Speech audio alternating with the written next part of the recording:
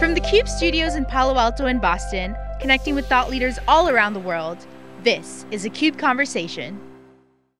Hello everyone, this is Dave Vellante and welcome to this CUBE Conversation. We got a really cool company that we're going to introduce you to, and Anthony Brooks Williams is here. He's the CEO of that company, HVR. Anthony, good to see you. Thanks for coming on. Hey Dave, good to see you again. Appreciate it. Yeah, cheers. So tell us a little bit about HVR. Give us the background of the company. We'll get into a little bit of the history. Yeah, sure. So, at HVR, we are changing the way companies route and access their data. And, as we know, data really is the lifeblood of organizations today. And if that stops moving or stops circulating, well, there's a problem. And, people want to make decisions on the freshest data. And so what we do is we move, critical business data around these organizations. The most, predominant place today is to the cloud, into platforms such as Snowflake, where we've seen massive traction.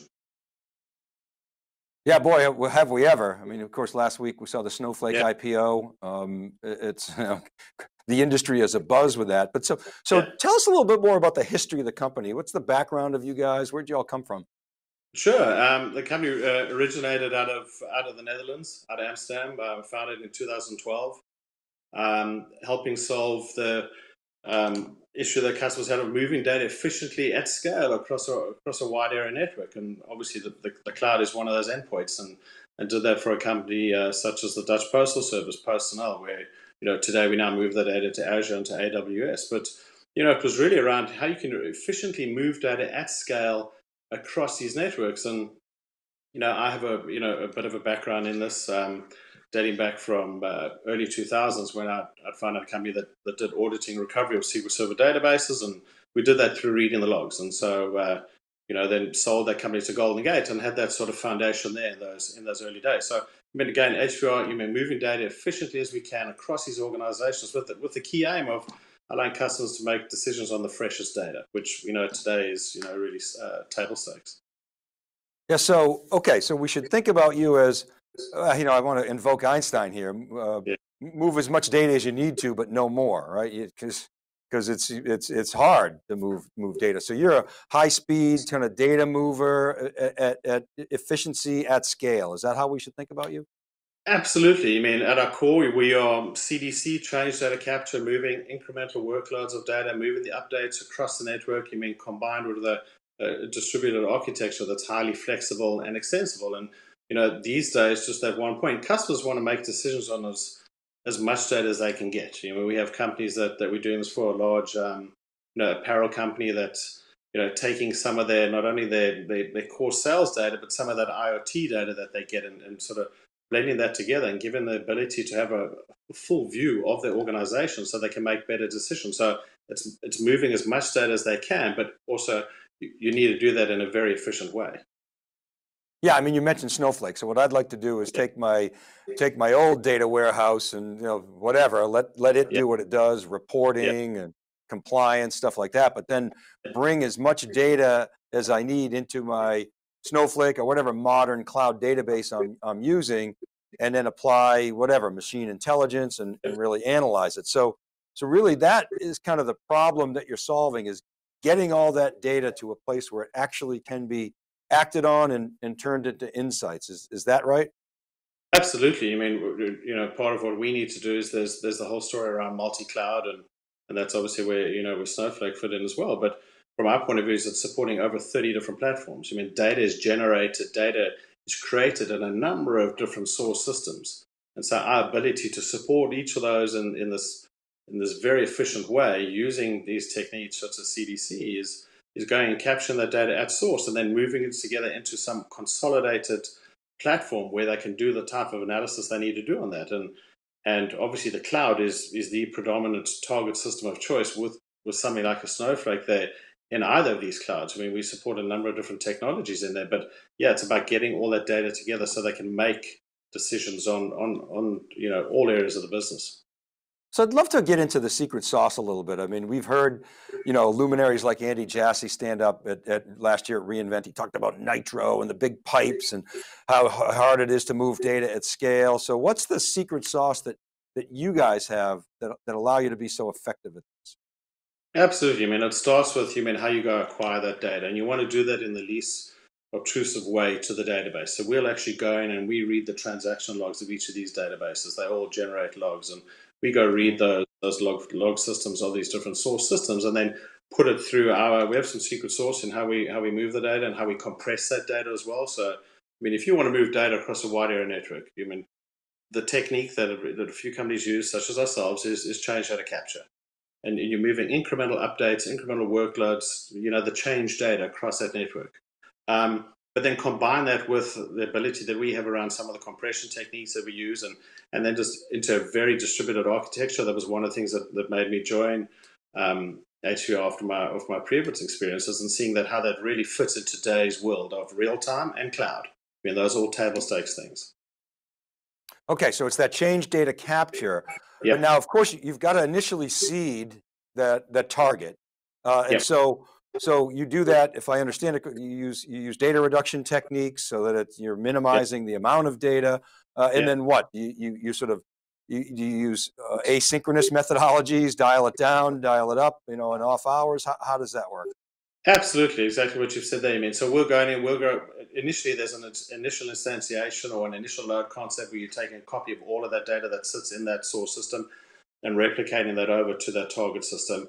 You turn on that CDC mechanism, which is then moving that change data. At the same time, you're compressing it, you're encrypting it, you're making sure it's highly secure, and loading that in the most efficient way into that target systems. And so we either do a lot of that, or we'll also work with, if there's a ETL vendor involved that's doing some level of transformations and they take over the transformation capabilities or loading. We obviously do a fair amount of that ourselves as well, but it depending what is the architecture that's in there for the customer as well.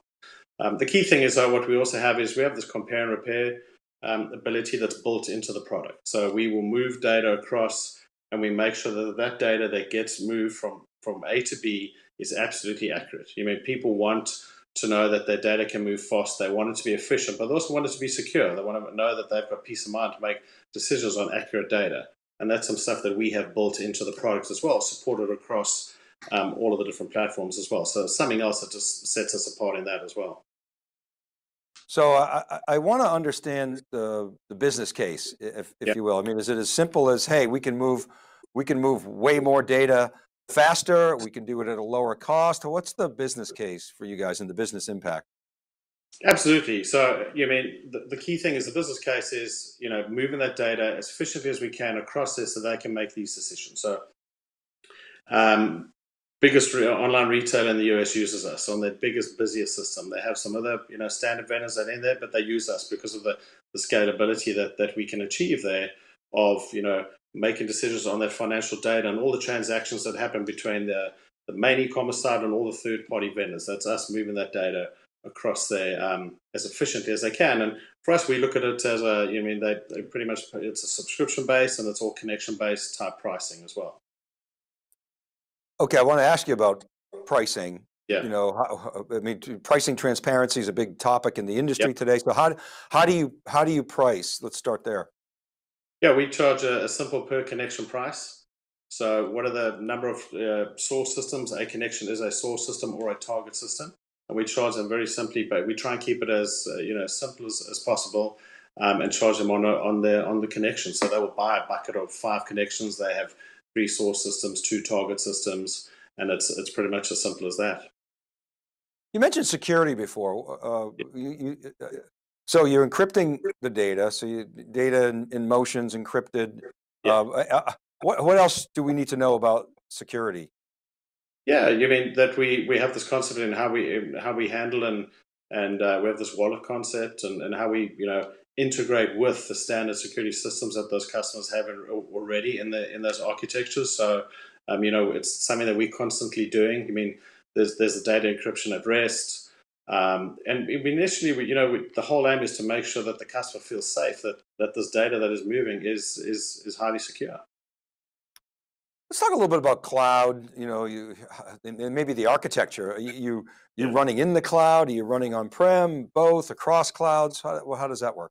Yeah, all of the above. So, what we see today is majority of the data is still generated on-prem, and then the majority of the target systems we see are are in the cloud. And this is not a one-time thing. This is continuous. I mean, they've moved their analytical workload into the cloud. I mean, they have these large events a few times a year, and they want the ability to scale up and scale down. So we typically see, I mean, right now, analytics, data warehouses, that type of workload is sitting in the cloud because of the elasticity and the scalability and the reasons the cloud was brought on. So absolutely, we can support the cloud to cloud, we can support on-prem to cloud.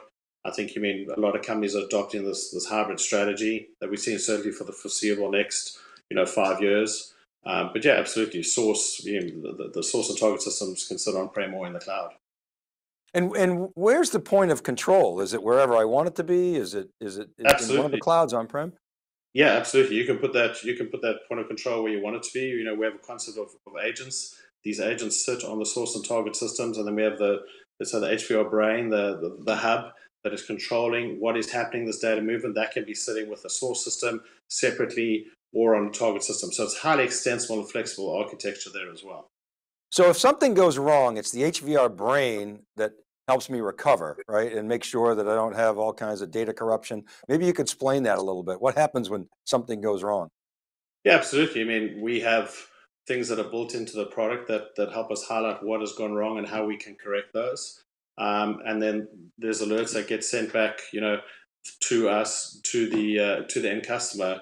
And there's been a whole bunch of training and stuff that's taken place for them, what actions they can take. But there's a lot of it is controlled, through the HVR core system that handles that. And we are working, next steps are as we move more into as a service into more of an autonomous data integration mode ourselves, which have a bunch of exciting things coming out. That just takes that all to the next levels.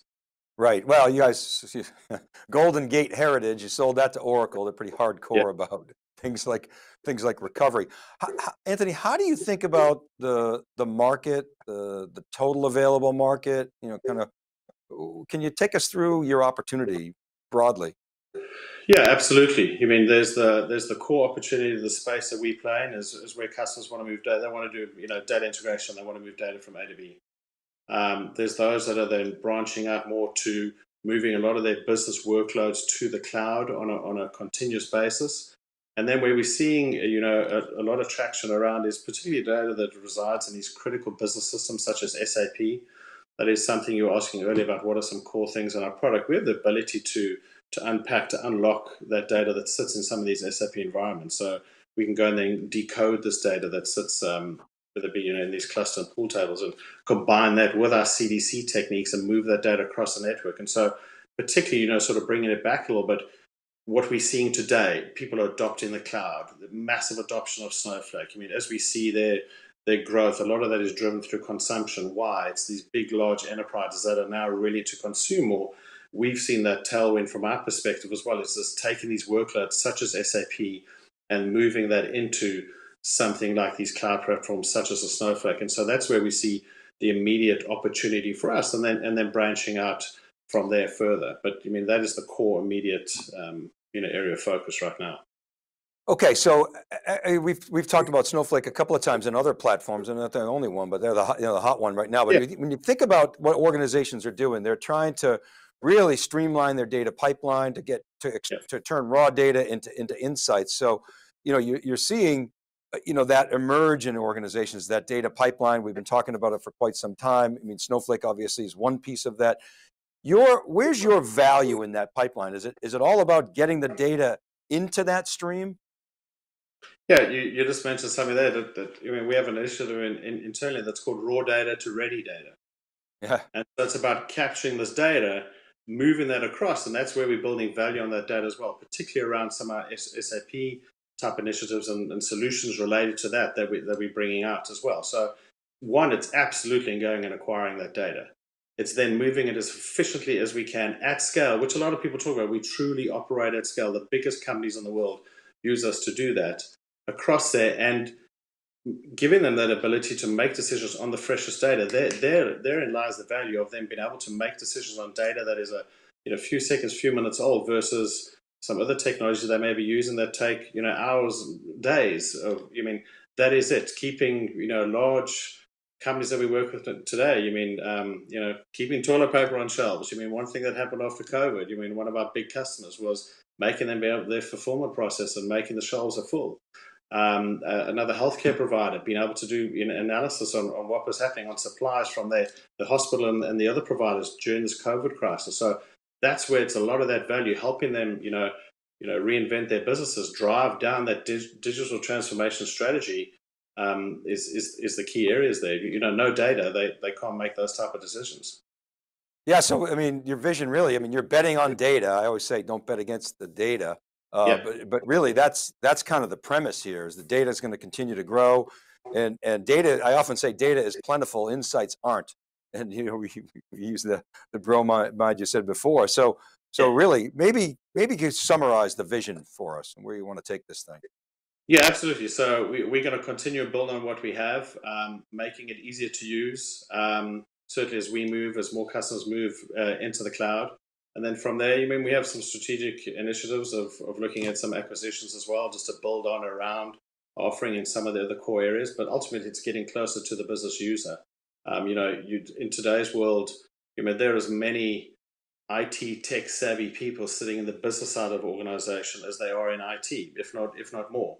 And so as we go down that flow, with our product, it's getting closer to those end users because they are at the forefront of wanting this data. As we said, the data is the lifeblood of an organization, and so giving them that ability to drive the actionable power that they need to from the data is a core part of that vision. So we have some strategic initiatives around some acquisitions as well, but also continue to build on the product. There's as I say, sources and targets come and go. There's new ones that are created each week and new adoptions, and so we've got to support those. So that's our table stakes, and then continue to make it easier to use, scale even quicker, more autonomous, those type of things. And you're working with a lot of big companies. The company's well funded. If Crunchbase is up to date, over $50 million in funding. Give us the update there. Yeah, absolutely. Company's well funded. We're on a good footing. Obviously, there's a lot of it's a very hot space to be in. It's with COVID this year, like everybody, we sat down and looked in sort of February and said, okay, well, let's have a look how this whole thing's going to shake out and get plan A, B, and C in action. And we've sort of ended up with plan A plus. We've done our annual budget for the year. We had our best quarter ever in Q2. We're 193% year-over-year growth. And it's just, the momentum is just there. I think large, obviously it sounds cliche, a lot of people say it around digital transformation and COVID, absolutely. We've been building this engine for a few years now, and it's really clicked into gear. And I think projects due to COVID and things that would have taken 9-12 months to happen, they're sort of taking a month or two now. It's been getting driven down from the top. So I think all of that's come together for us, very fortunately. The timing has been ideal. And then tie in something like a Snowflake traction. As you said, we support many other platforms, but all of that together, it's set up really nicely for us, fortunately. Yeah, that's amazing. With all the turmoil that's going on in the world right now and all the pain in many businesses, I tell you, I interview people all day, every day, and the technology business is really humming. So that's awesome to hear that you guys, especially if you're in the right place, and data is the place to be. Anthony, thanks so much for coming on theCUBE and summarizing your thoughts and give us the update on HVR. Really interesting. Absolutely, appreciate the time and the opportunity. All right. And thank you for watching, everybody. This is Dave Vellante for theCUBE, and we'll see you next time.